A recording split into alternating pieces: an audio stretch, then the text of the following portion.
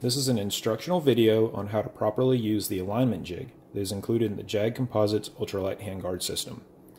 After the third torque application, you want to install the jig as shown by slipping it over the barrel and over the barrel nut.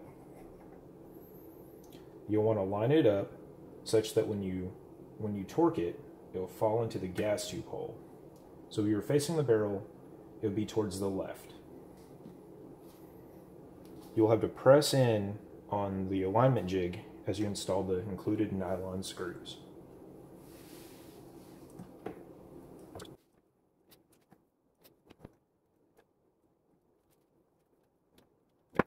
Now that that's done, you will set your torque wrench to 50 foot-pounds and you will torque until the alignment jig engages.